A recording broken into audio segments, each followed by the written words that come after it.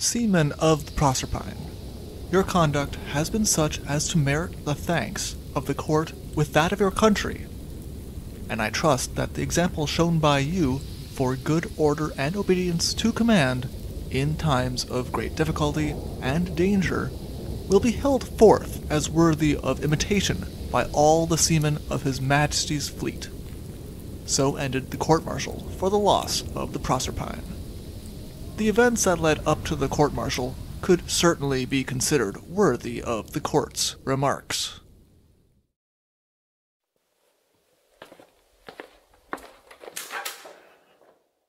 Hello, and welcome to the Shipwreck Archive. Thank you. Would you happen to have the story? HMS Proserpine, Stuck in the Ice. Here we are. Enjoy!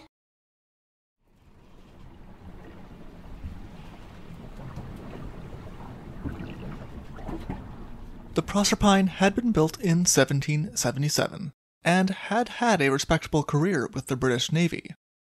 She was by no means the largest Navy ship. She only carried 28 guns, but she still had a series of enemy ships that she had captured in her history. Her next task was not combat-related, however. The Proserpine departed from Yarmouth, bound for Cuxhaven on January 28, 1799. Her mission was to transport the Honorable Thomas Grenville, Foreign Secretary, who had been tasked with bringing important dispatches from England to the German court in Berlin. He had brought with him his own companions, which sailed in addition to the 200 crew members the HMS Proserpine carried. The HMS Proserpine was intended to be just one leg of his journey. It was later said that Captain Wallis of the Proserpine had been reluctant to set sail, not trusting that they would make the voyage due to the time of year or weather, but that Grenville had insisted, saying that his business was too urgent to wait. HMS Proserpine was not sailing alone. With her came the Prince of Wales, a packet ship. The estuary of the River Elbe was known to be hard to navigate due to a large number of sandbanks that had to be steered around, and in spite of the 2 pilots that the Proserpine carried as part of her company, it was necessary to pick up a pilot with local knowledge as well. That night, the Proserpine and the Prince of Wales anchored at the buoy that marked the entrance of the river for the night, and then began to prepare to continue on their journey the next morning. They were in for a nasty surprise, however. The buoys in the river had all been removed. There was a quick meeting held between Captain Wallis, Grenville, and the pilots about what they should do. The 2 ships decided not to turn around, partially at the reassurance of their pilots. Instead, they decided that they should be able to travel between half-ebb and half-flood tides, when the sandbanks were visible. The pilots felt that using this method should get them safely to Cuxhaven. They assured the other people in the meeting that they knew the signs of the sandbars very well.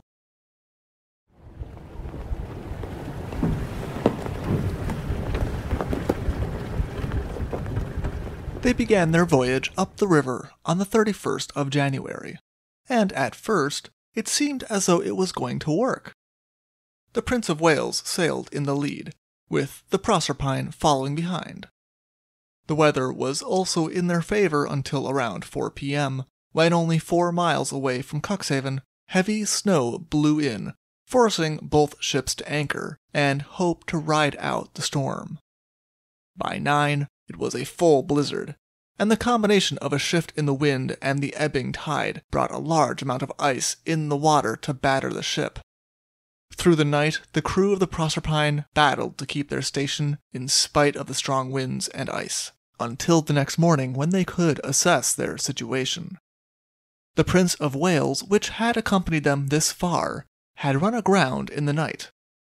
The flood tide of the morning had carried almost all of the ice up, which meant that the river ahead was blocked, and would be impossible to get through, but they could turn around and go back with some safety. it was decided to leave the Elbe entirely, with all of her dangers, and instead try to make a landing on the coast of Jutland.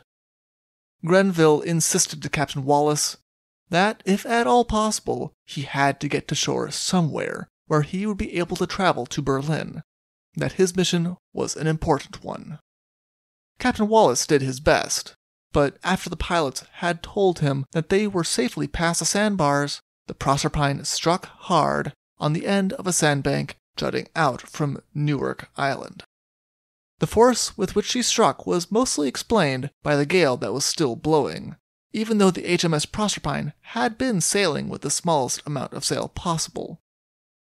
The Proserpine was firmly stuck on the sandbank, with only 10 feet of water under her keel, even though it was high tide.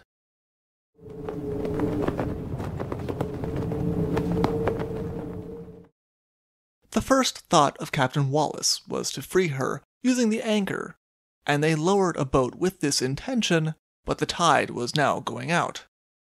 As the tide went out, the ice returned, and made it too dangerous for anyone to be in the small boat. The plan to free the ship using the anchor was abandoned.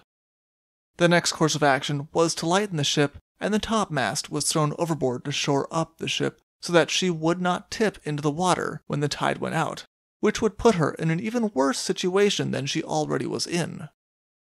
As the tide went out, such heavy ice also came with it that it undid all of the work they had done shoring up the ship, cutting their rudder in two, and tore the copper sheeting off of their ship's starboard side. All day, all the heavy stores, as well as the ship's guns, were thrown overboard, and the crew operated with the anticipation that when the tide came in next, they had lightened the ship enough that she should float free. Though the items that they were throwing overboard were by no means light in many cases, the ice was thick enough that the things thrown from the ship did not sink. Around 10 that night, the high tide came back in, but they were disappointed.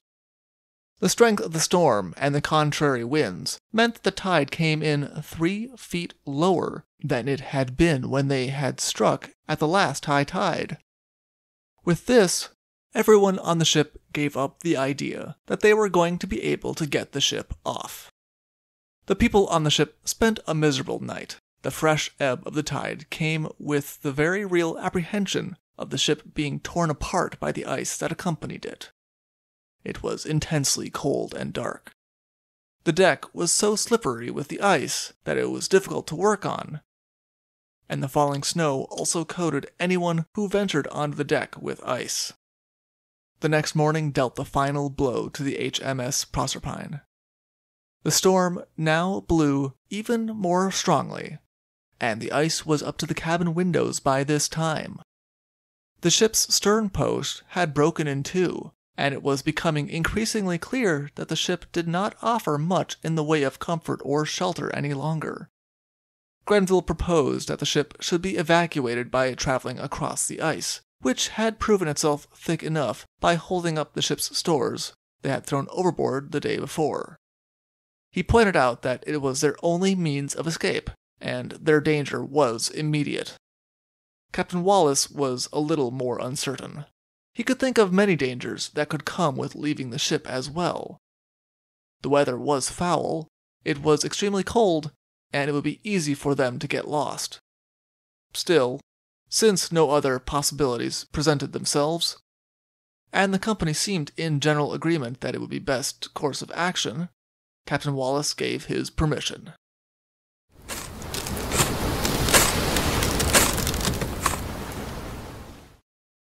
They commenced abandoning the Proserpine at 1:15 on an ebb tide, led by the 1st Division and Grenville. These were the men who were to lead the way to safety, and they carried a compass to aid them. Once they could see the beacon in the distance, they changed direction to make for the Newark lighthouse. Behind them followed the ship's subdivisions, each led on the march by their officers. By 3 p.m., Captain Wallace and the lieutenant of the Marines were the only people who remained on the ship, and having seen that the evacuation had gone smoothly and orderly, Captain Wallace and the lieutenant joined in the march.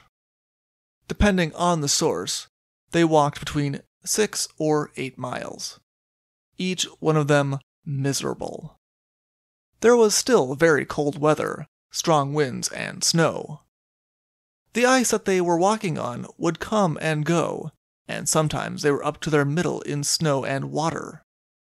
The group that had set out first reached Newark around 4 in the afternoon, but Captain Wallace and the last people to leave the Proserpine did not arrive there until 6:30. The next morning they mustered everyone and found that 7 sailors and one of the ship's boys were missing, as were 4 Marines, and a woman and child. One of the sailors who was missing was suspected of having returned to the ship with the intention of looting it. This was particularly remarked on when a couple of days later, people in Newark told the company that they had seen the Proserpine swung around from where they had left her, and higher up on the bank, her ensign was flying upside down as a sign of distress, showing that someone had been on board of her since they had officially evacuated. When they had left, the ensign had not been hoisted. If the sailor had returned with the intention of plundering the ship, it does not seem likely he met with much success, since he was never seen again. Neither were the other 13 people who were found missing at morning muster. It was imagined that they had all succumbed to the cold and the storm. Some of the people who did arrive in Newark had frostbite, but all made a recovery.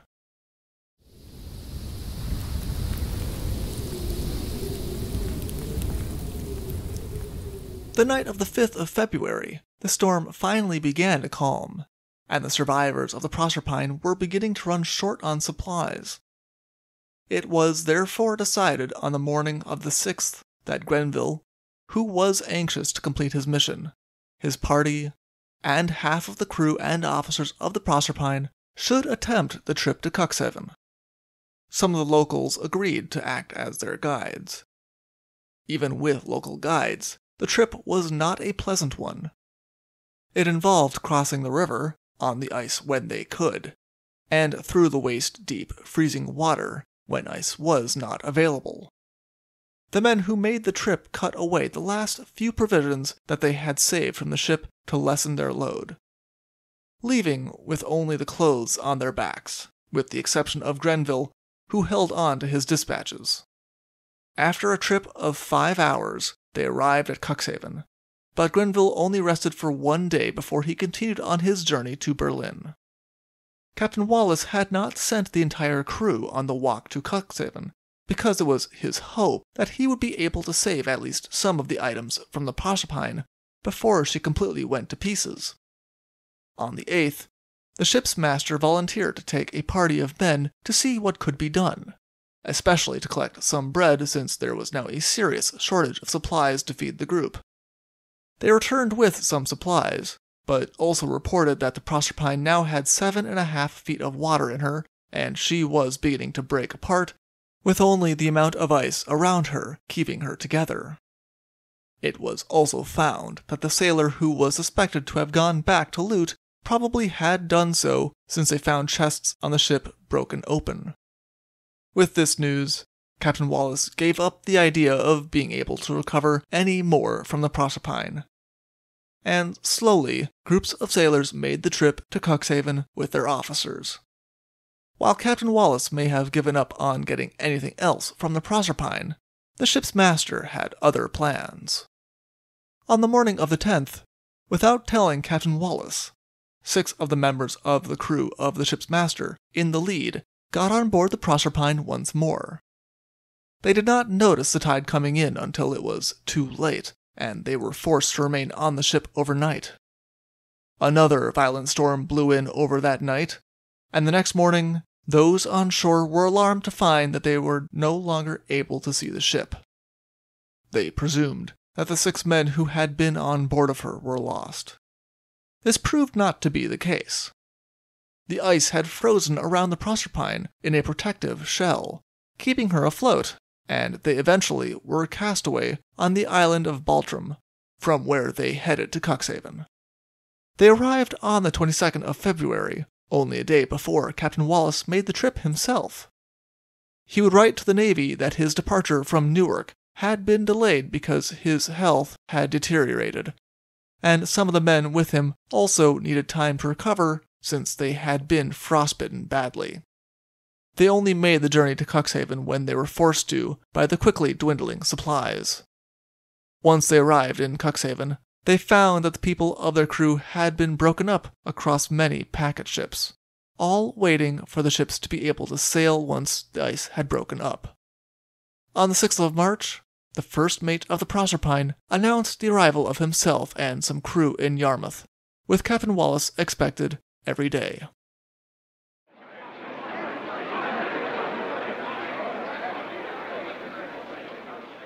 The former pilot of the Proserpine would swear a statement in the newspapers about the wreck that soon caused the public to take interest. It was his claim that some of the sailors had refused to leave the Proserpine because they had been intoxicated, and that when people had returned the next day, they had all been found frozen. His account offers a questionable timeline where everyone is safe in Newark on the 1st of February, and they had already returned to investigate the ship on the 2nd. He then says that the entire ship's company made the trip to Cuxhaven immediately. One of the gentlemen who seems to have been a part of Greenhaven's party also made claims that one of the Marines, on arriving at Newark, had passed due to alcohol, rather than any terrible conditions. In the same account, the man boasts of how well Greenhaven's party, Greenhaven, and himself bore the miserable conditions, as well as bemoans the loss of their things in the wreck. These accounts were quickly circulated through the papers, but Captain Wallace, as well as his officers, were not willing to allow such an account to circulate uncontested. They demanded that the True Briton, one of the papers that had published this version of events, issue a total retraction, as all of these claims were false, and they had nothing but gratitude for the good conduct of the sailors and Marines through the trying events. They begged the public to be patient until the results of the court-martial. On the 26th of March, the court-martial declared Captain Wallace and his officers to be entirely blameless in the loss of the Proserpine. Perhaps because of the rumors that had circulated after the loss of the ship, the court took special care to call attention to the good conduct exhibited by the crew. Everyone on the Proserpine had lost all of their belongings, from the captain down. When they had been conducting salvage, the emphasis had been on food, since while the people of Newark had been hospitable and generous, they did not have enough food stored for the winter to feed an entire unexpected ship's company. The only person who would see any reimbursement for his lost possessions was Grenville, however. In 1802, he was reimbursed £1,086 for the loss of his things on board the Proserpine. For more information, please see Shipwrecks of the Revolutionary and Napoleonic Eras by Terence Gocott, or see our other sources in the description below. Thank you for listening. Thank you for visiting the Shipwreck Archives. See you soon.